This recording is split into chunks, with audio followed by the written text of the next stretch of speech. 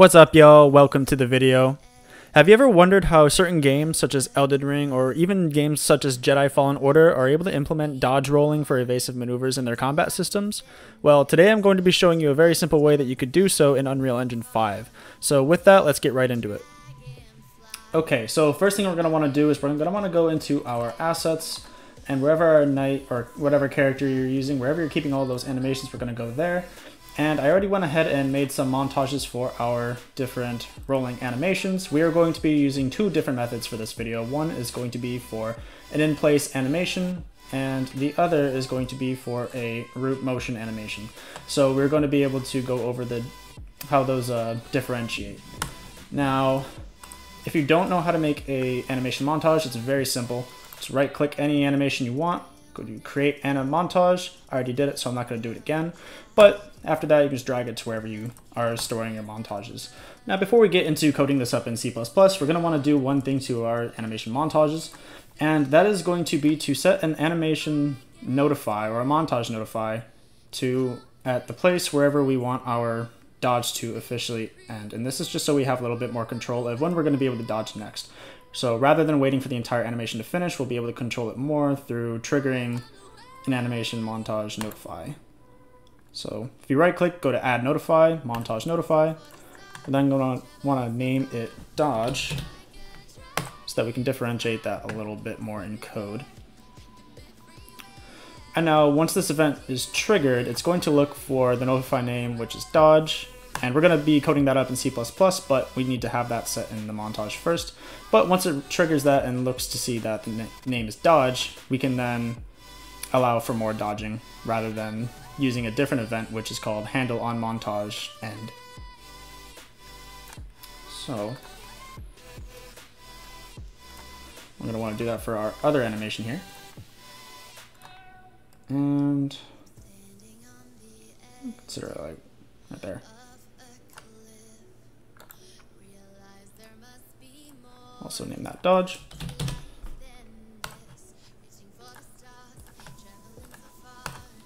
And now that we have those montages set up, we're going to go into our C++ classes and we're going to open up our hack/character files. So let's get right into that. Okay, so first looking into the header file of our character, we're going to want to add a reference to our dodge montage. So we'll just copy paste these other references here. UN montage, instead of a heavy attack, we're just going to call it dodge montage. And this little macro right here saying new property, this is just saying we can edit the value for this animation montage anywhere. We can access it, read write from blueprints, and it's just going into the animation category. Now, one more thing we're going to want to do is add a method for handling dodging. And we're also going to want a boolean to say whether or not we're dodging. So we'll add void dodge and bool is dodging. So that is everything we're going to need in our header file. So let's get right into the CPP file of the character so we can implement this method right here. Now looking at our CPP file, we're going to scroll down to wherever our input is, and we're going to actually add a binding for our dodge method before we go and implement that. So we'll just copy paste this, change the name to dodge, and then make it reference our dodge method. We can now go and edit our input settings in Unreal, but first we're going to go and actually implement this method right here. So if we scroll down to wherever that is defined, looks like it's right over here. Now we can go and implement this.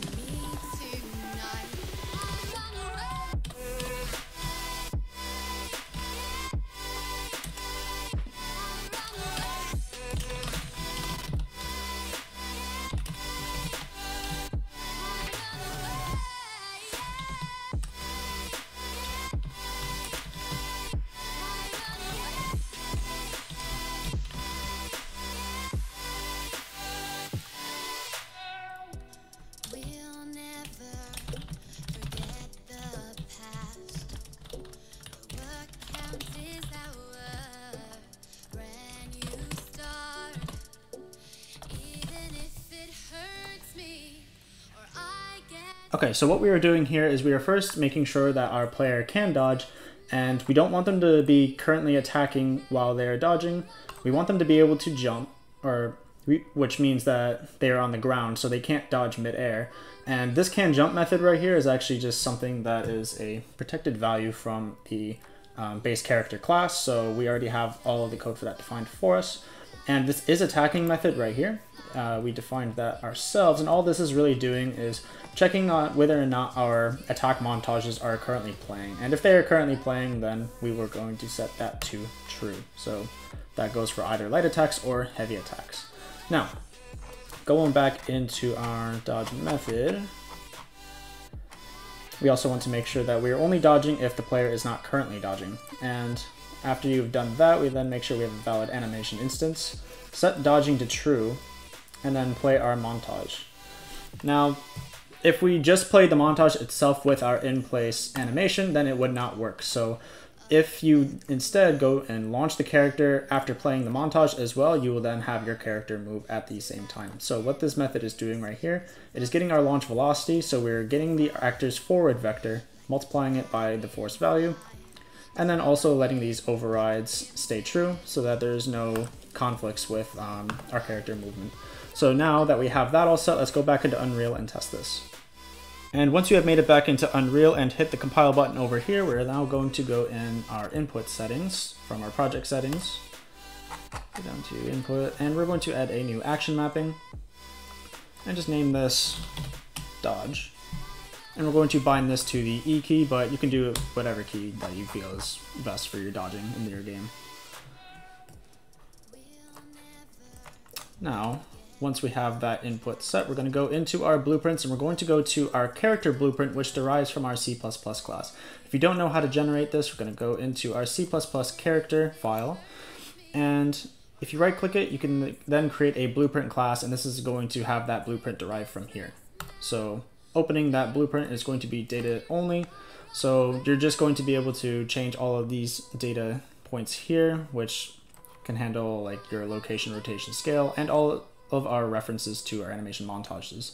Since we are first testing this out with our in-place animation montage, we're going to go and set it to that.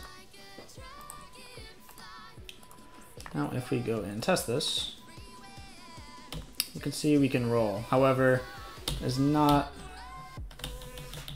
letting us dodge a second time, and our animation is a little slow. So if we go into our animation montage, and go into our in-place right here, we're going to speed this up a little bit, just to scale it with our velocity. Now we still have the issue with our dodging not being able to happen twice, and that is because we are not resetting our boolean for when our dodge animation ends. So we're going to go back into our code and implement that so that we can have our character dodge more than once. Alrighty, now back in the header for our character, we're going to scroll down all the way over here, and we already have this set from our combo attacks videos, but if you have this U function set right here, this is going to be our event handler for when a montage notify is triggered in our montages. So what this takes is, you can name this whatever you want, but it's going to take in an F name, that's going to be the name of the notify, and it's also going to take an F branching point notify payload. And we don't really use all that much, especially for this case, but that is also something that must go into the event. Now, if you go back into the CPP, and you find your begin play method, in order to trigger this, or at least bind the event handler to the event, we're going to need to get an anim instance from our mesh, and make sure that's valid, and once you do that, you're going to bind it to this event right here, on play montage notify begin, and you're going to go to add dynamic, apply it to this object, and you're going to bind the handle on montage notify begin right there. So that should be all bound, and once the montage notify is triggered, it's going to call this method right here. And if we go to where that is already set in our file, we're going to make a few edits to this. So we're going to first check that the notify name has something to do with dodging, so check for dodging.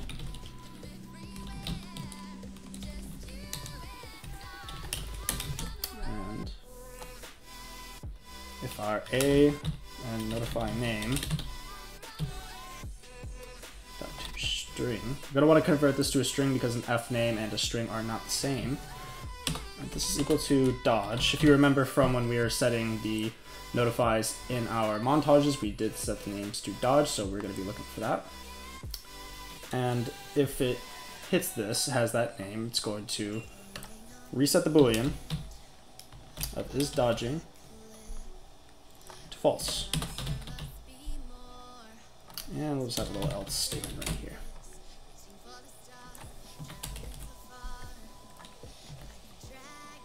So now if we compile this and go back and test it on Unreal, we should be able to dodge multiple times.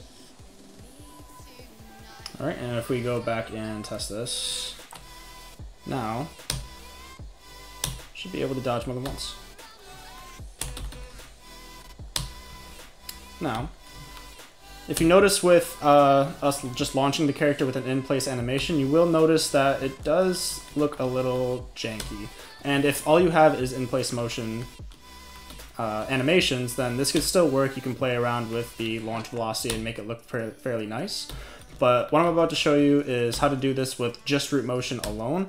And the distance is going to be pretty much determined by the animation itself, and it's going to have the camera follow it, so it's going to look a little bit more natural, and you don't have to do as much calculations with that. So if we go back into our code,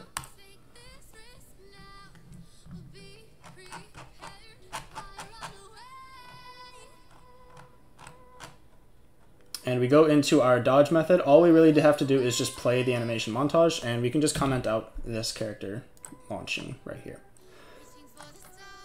And once that is compiled, we're going to go back into our character blueprint. We're going to replace the in-place montage with our root motion, which is just our night falling roll montage. Compile and save that. And then now we should be able to check this out.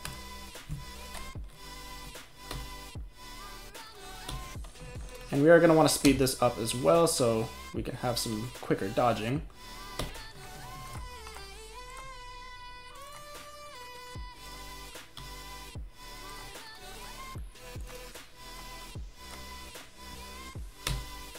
And now we have some nice dodge rolling in any direction, and it doesn't look as janky as the in-place method did. So there you have it. We now have our basic dodge mechanic functional with two different methods depending on the type of animations you are using, which can include both in-place and root motion animations. If you enjoyed this video and found it helpful, be sure to like and comment, and if you would like to stay up to date with my other tutorials, be sure to subscribe as well. Until then, I hope y'all have a great day, and I'll see you in the next video.